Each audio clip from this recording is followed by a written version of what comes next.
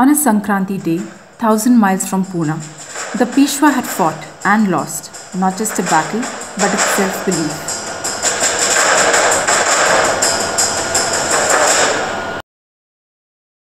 But Diwali was different.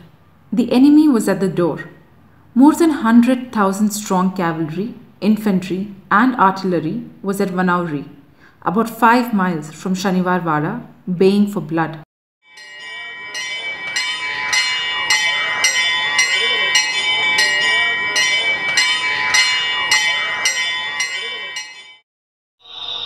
Somewhere in the city was a 7-year-old girl. The little girl Bhima was anxious.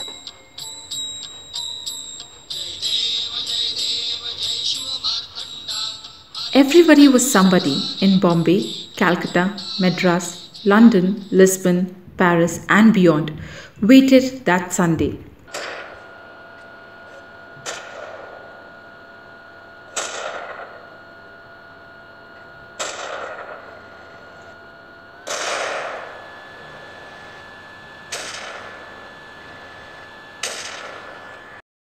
Would post Talikota Vijayanagara story be repeated? Everyone knew that the attacker had more than one reason to do so. No one knew his intent. The British EIC had just concluded the war with Tipu 2 years back.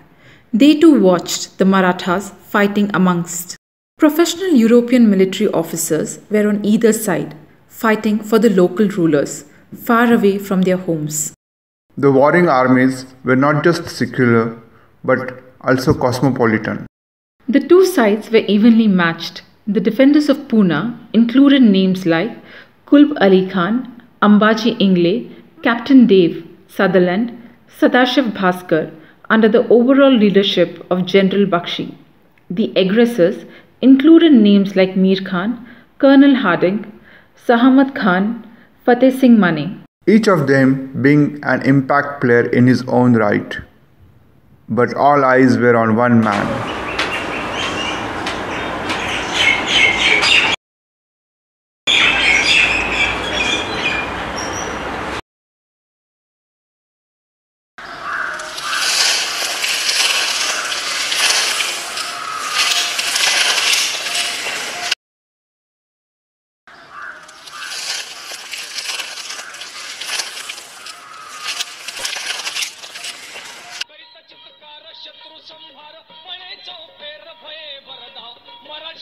On the death of Khande Rao, his widow had prepared herself for sati, when the old war horse ordained his 29-year-old daughter-in-law as the next ruler to succeed upon his death. The old war horse Malhar Rao was born in Hol near Pune and came to be known as Subedar Malhar Rao Holkar. Soon enough, he was winning battles for the Peshwa Bajirao I, who appointed Malhar Rao as governor of Malwa with base in Indore. The early cracks appeared a decade later.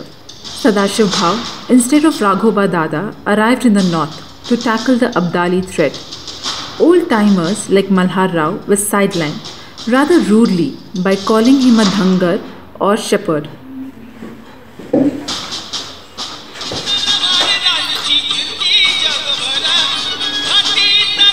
Since Ahilya Devi had no heir, Tukochi took charge of the legacy but died soon after, within 2 years at Pune.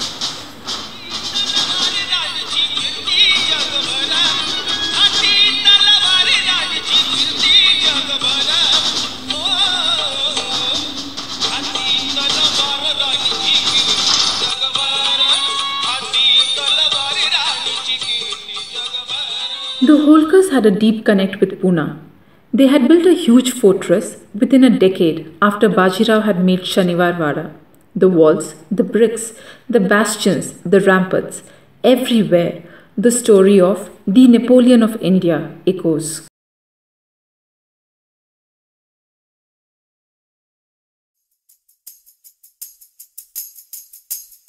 The Holkars had also built another Wada close by. The longest serving Chief Justice of India considered this legacy Wada to be his home, and so does the soon to be Chief Justice of India Dhananjay Chandrachud.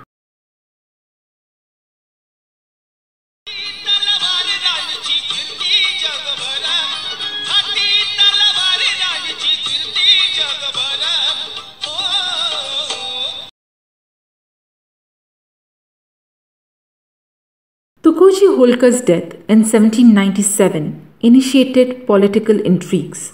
He had left behind 4 sons. The senior-most, Kashirao, was not necessarily the most capable, but he had ambition and intent.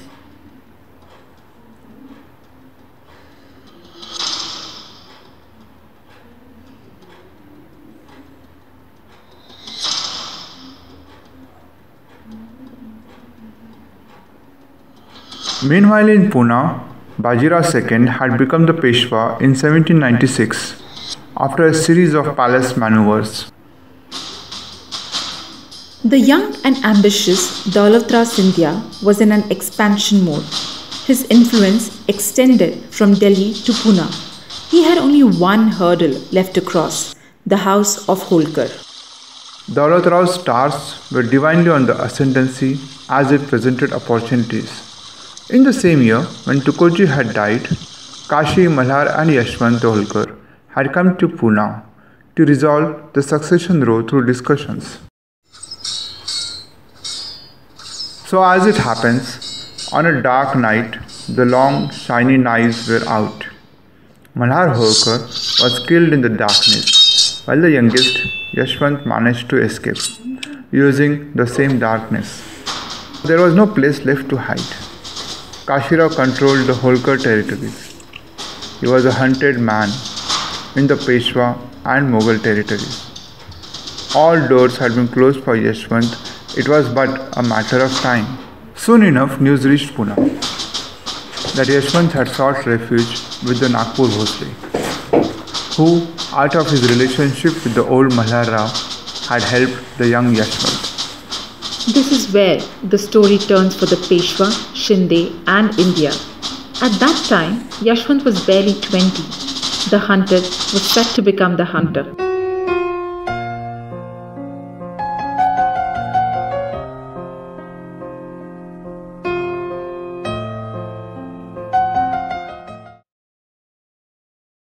History does not happen in one day.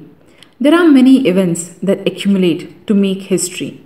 16th April 1801 was one such day that can strongly claim to have decided the fate of the Peshwa and Pune. The Peshwa army had captured the rebel Vithoji Holkar a few days back and brought him to Pune. On that morning, the citizens of Pune had gathered on the Shaniwarwada grounds. They waited to see the justice of Peshwa. No weekly market. Vithoji was the grandson of Malhar Rao Holkar, one of the founding members of the Peshwa Empire and brother of Maharaja Yeshwant Holkar.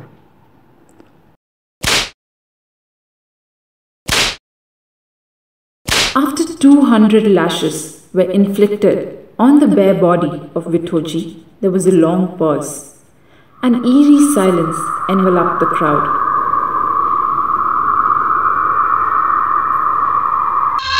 The Peshwa signalled, and that's when the nobility and the commoners realized what was coming. Vithoji also could not believe that the Peshwa would be so foolish to be so cruel. There was cheering around, and some even shouted slogans supporting the Peshwa. Mob psychology, ever since the days of gladiator games, changes when it sees blood. It strikes our base emotions. That Thursday, mercy was not in Pune, as the Peshwa delivered the final blow. The body was to be left on the ground for one day. He had clearly underlined the message. The storm, however, did not come immediately. Instead, The man prepared the most elaborate military campaign plan in line with his reputation. Some 557 days later, on the following Diwali, he finally reached Pune with his fireworks. Comparisons with the greatest general of all times, who was also his contemporary, were being made. Like Napoleon, who had risen fast in the ranks to become a brigadier general at the age of 24, Yeshwant, too, in a matter of couple of years, had put together an army that was the most feared fighting machine in the country. He had taken inspiration from Shivaji Maharaj. He had been coronated as per Vedic rites and was now at the gates of Pune to challenge his ex-master. Even his military strategies were inspired by the guerrilla tactics of Shivaji Maharaj. Yeshwant depended on speed, like the second founder Bajirao I, and like him, led from the front.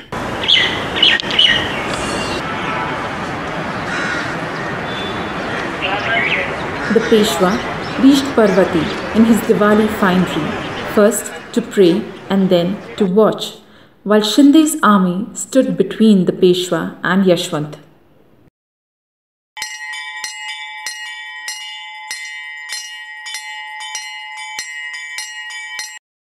On that Diwali morning, the protagonists were all young men. Daulat Rao was 23 years young, Bajirao II was 27 years, and Yeshwant was 25.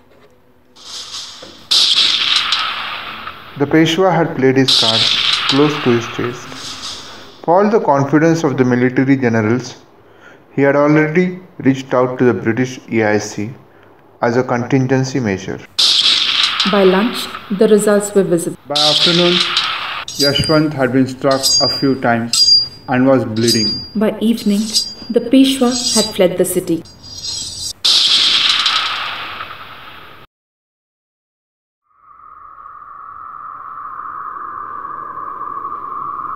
The city was left without any leadership, very much like what the Raya family had done after Talikota, when they had deserted Vijayanagar. It was Diwali Eve, but the city was tense. As people packed up to flee, markets were empty, no one was celebrating, for they knew what the Peshwa had done to his brother and could only imagine what was in Yeshwant's mind. As the sun set, Parvati looked deserted and the city prepared itself for the music. And his troops of nearly 100,000 were straining at the leash, keen to ransack Pune. It was part of the deal that the soldiers of the winning side would get the spoils of the war, wealth and women. The moonless night was probably the toughest on Yeshwant. Patience is tested most when the fruits of labor are within reach. He had waited long to celebrate Diwali. He ordered the army to stay back at Manohri. He made it clear that anyone indulging in loot would be severely punished.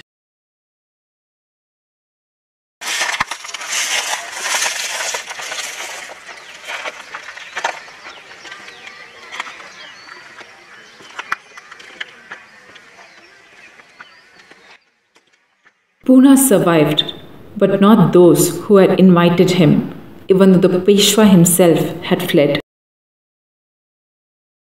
Probably, we can only guess, it was the joy of meeting his 7-year-old daughter that overshadowed retribution. Pune was relieved. She smiled again.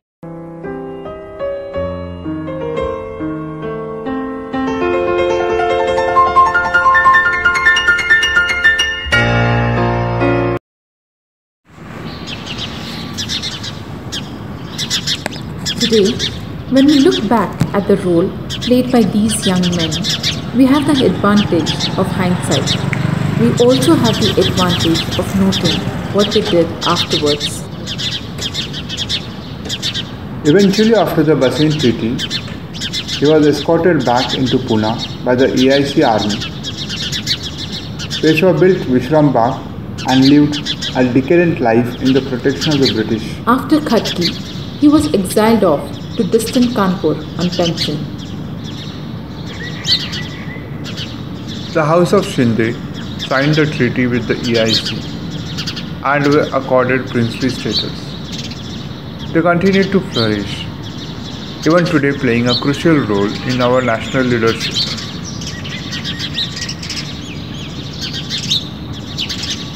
Maharaja Yeshwant Holkar was offered a generous peace proposal as an equal by the EIC. Then he started work on his ambitious Calcutta campaign, but died before he could execute his grand plan of pushing the EIC out of India. The 7-year-old little girl would grow up to fight the British when she was 22 and inspire another queen from Jhansi to do the same in the 1857 war. In the 1950s, when the prominent educationist Karamveer Bhaurao Patil approached the Holkar family for help to start a school in Pune, they gave him the sprawling heritage Wada outside Pune.